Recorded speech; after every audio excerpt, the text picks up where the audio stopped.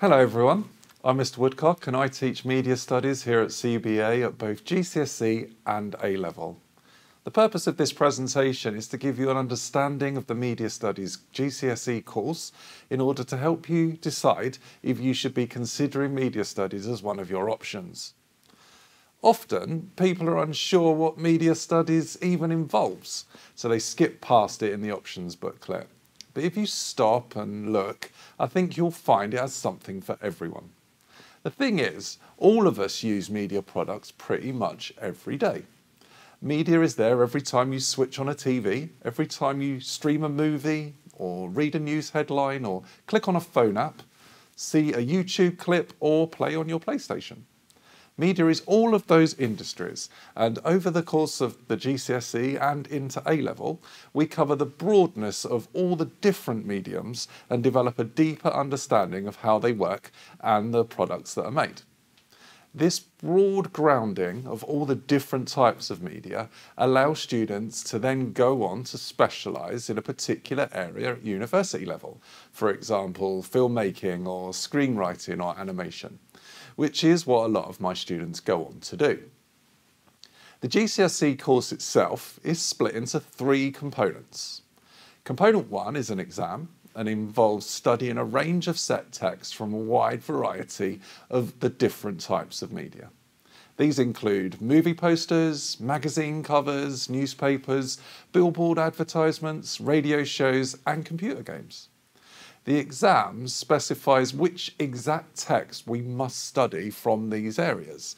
So currently on our specification are texts such as James Bond, Fortnite and GQ magazine. Component 2 is our second exam, and this is split into 2 sections. Section A focuses on sitcoms, and we will study the set texts of The IT Crowd and Friends.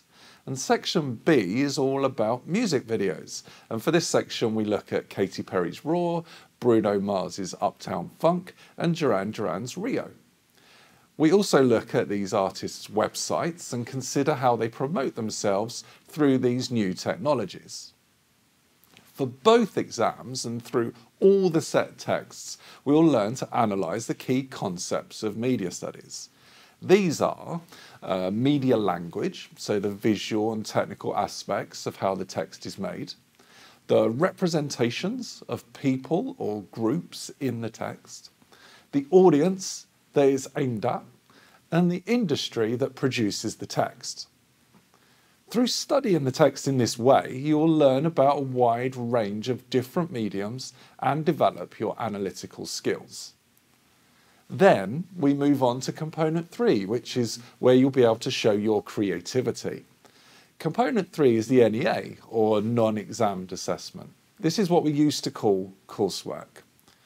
The briefs for this change every year, but what students have had to do this year was study a film genre and then come up with their own idea for a film. They then took this idea and designed a movie poster and DVD cover for this new film as if it was actually being released. We spend a lot of time learning how to Photoshop properly and use these skills to produce media products that look like the real thing. Through doing this, you'll learn photography and design skills which are used in the real professional industry. We follow the specification from the EDUCAS exam board, and they will assess the 2 exam components externally in addition to moderating the NEA coursework component. Many students carry on with this subject into 6th form and even then onto degree courses at university. I have a long list of ex-students who are now working in a range of different media industries. For example, one of my ex-students is working in animation now, and another one completed an internship at Disney. One acted in the Star Wars movies, which is very exciting, and another has just finished work with Christopher Nolan on his Tenet movie. That's amazing. So this really is a subject that can lead to big and wonderful careers. And lastly, don't forget that further details can be found in the options booklet, as well as my contact details if you require further information. So please just contact me and I'll be happy to talk through this course with you. I really hope you'll consider media studies for one of your options. Thank you and goodbye.